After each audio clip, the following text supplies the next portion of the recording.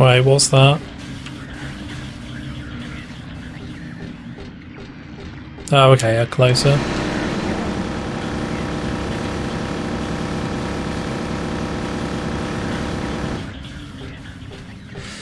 So, like, what do they represent? Because, like, looking at it, it looks a bit like it's wearing a dress, at least to me. Like one of those old school dresses, like Alessa was supposed to wear. Like a little... Let's go and have a look on this one. So if you look at the legs, it's got like a white collar, you know, like a pilgrim outfit.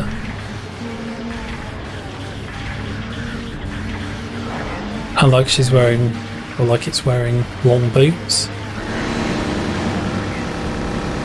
Interesting. So like you can see the collar there, and there's like the back of the dress. So at least that's a little how it looks to me. I don't know if I'm way off with that. I feel like I think I mentioned it before, but I feel like with Frey, the symbolism is a lot more loose.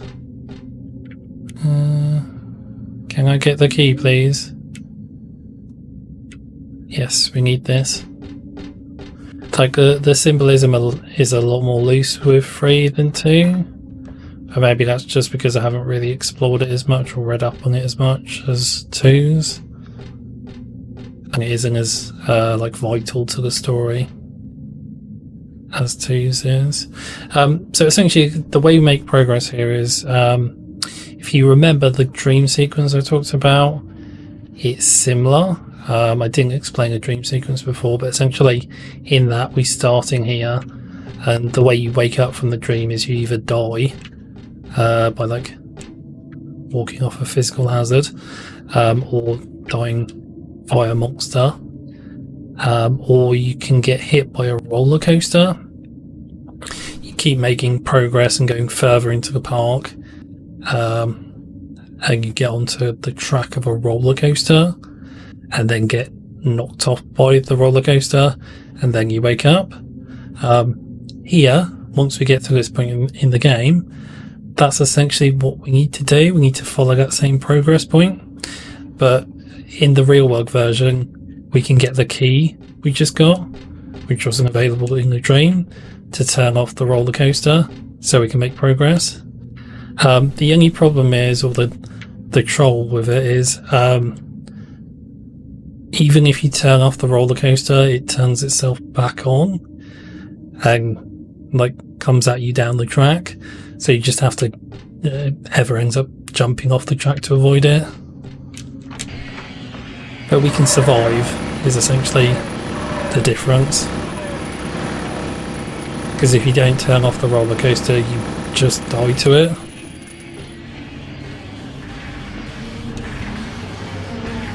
It's interesting the bodies hanging about. This is very Silent Hill 1.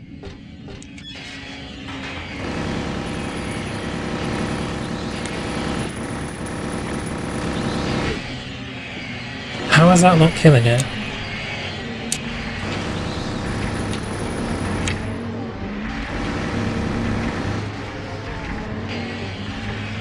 Okay, and there's another one somewhere. Oh, there it is.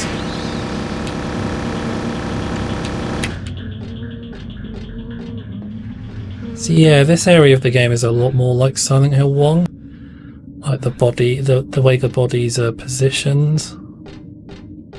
I know in Silent Hill 2 you found a lot of corpses like around the town, but I don't think... Did the Nightmare World have like hanging corpses like this? I don't think it did. I could be wrong, it's been a while. Been like a year or two, a year and a half since my playthrough, or since I actually recorded it. I was gonna say, yeah, the bodies in 3 are a lot more like the bodies in 1, the use of them sort of thing. which is interesting.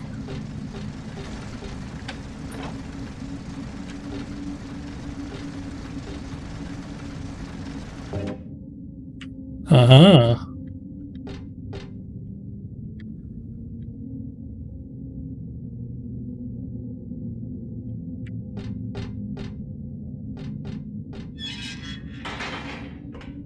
Yeah, this whole sequence is just another example of the game really trolling you. Because, like, you have to do exactly what you do in the dream sequence that gets you killed. But, like, you turn off the roller coaster first and it still happens to you, you know? Like, how messed up is that?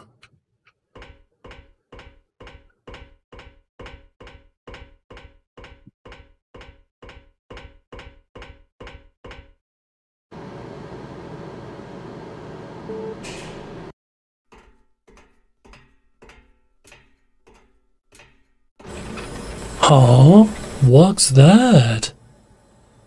I love that look she's giving. Like it's a genuine surprise there's a roller coaster coming down the track. Although I guess it would be if you turn off the roller coaster. You think it would stay off. Oh, cutscene time. What is it now? You lied to me about Heather, lady. I don't like being used. Lie? What lie?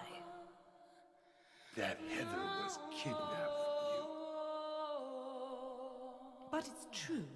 She was originally one of us.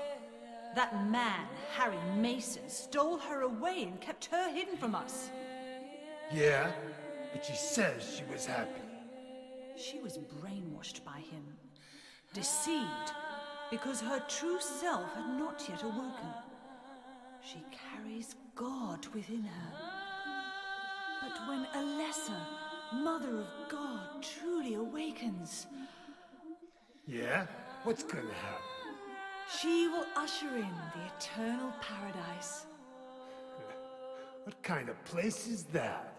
A place with no pain, no hunger, no sickness, no old age. There will be no greed or war, and all will live by God's grace alone. No this, no that, no nothing. A paradise? For castrated sheep, maybe. Sounds pretty boring. I pity you. You still don't understand.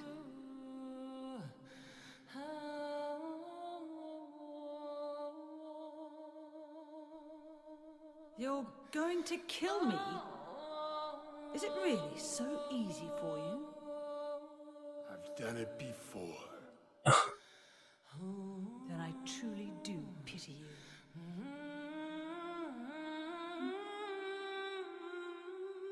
So does Mary Elizabeth Kling sing all the songs in this?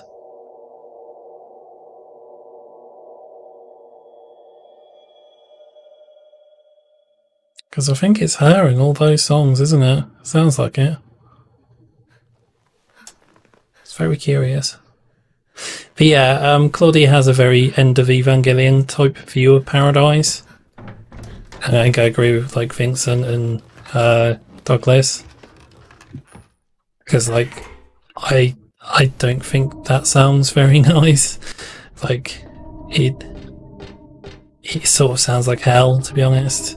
Like I don't think like a world without greed and war would be better, but at the same time like it does sort of feel like end of Evangelion type Paradise, where it's just like we're all one big homogenous blob, you know, rather than individual people.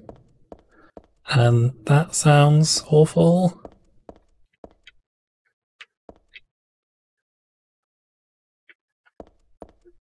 Oh, I like this bit. Welcome to the Borley Haunted. There we go. We're so glad you came. Sort of reminds me of, is it Spooky's Haunted Mansion on Steam? When you feel you're ready, then go through the door. Which I guess is the point, because it's that sort of haunted house feel, isn't it? Like, this is how real life haunted houses feel, or, you know, real life haunted house attractions feel. Help! Help! Do you hear those voices? A family of 4 was sliced into Oh, bloody God. pieces in this room. Oh, the cries of the children. The murderer was caught. Do you know why he said he killed his family? Because I felt I had to! Anyway, I'm lying. It's all just a joke. I wanted to scare you, that's all. The truth is, only one person died. By suicide. Oh, that's brilliant. I love that. You should use the capture camera to to emphasize it.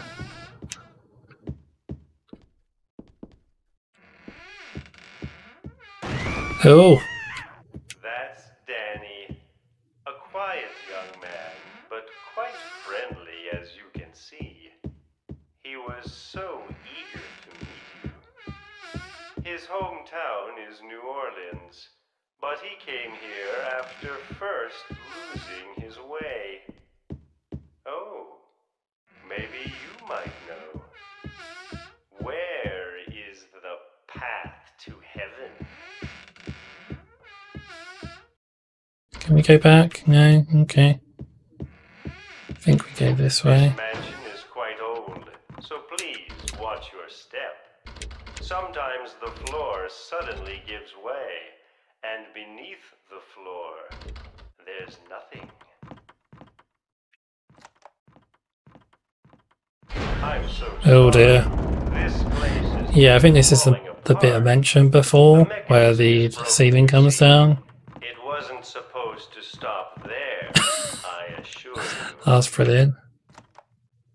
And you have to use the fact that when you aim your gun, you're slightly crouched to save you from dying. The exit. Although, having said that, I think it's okay on normal, Please come but back like on anytime.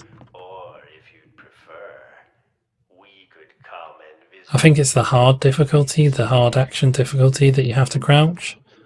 I could be wrong though. That was Oh yeah, this is supposed to be the exit. disturbing. I have no idea what this is, but it's really creepy. Everyone really This light just follows you. Oh, oh, want oh. you to stay with them. And if it touches you, it kills you instantly. I have to agree with them. Don't be afraid. And this is just the same room, like upside down. It's like, what the hell? I do love this bit of the game though, because it's so weird.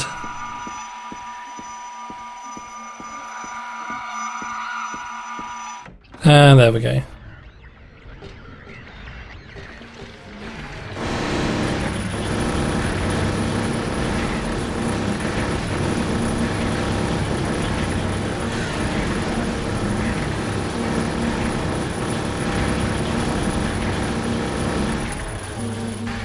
Yeah, like this whole game just feels like one big troll at times. Because so much about it is just designed to wind you up and to catch you off guard. It's like the stuff with the train platform where you get knocked off it onto the tracks and you have to get back up suddenly, and then you also have to, at one point, the game basically tells you or shows you that you need to get to a door that's on the tracks, and then when you try and you get on the tracks to get to the door, a train starts coming towards you, or like you hear the sound of a train, and it's just like, this is the whole game. Like, it just keeps messing with you constantly, and the mansion just seems like the ultimate culmination of that. Like, all of it just seems designed to mess with you and to make you feel unsafe. I really love it.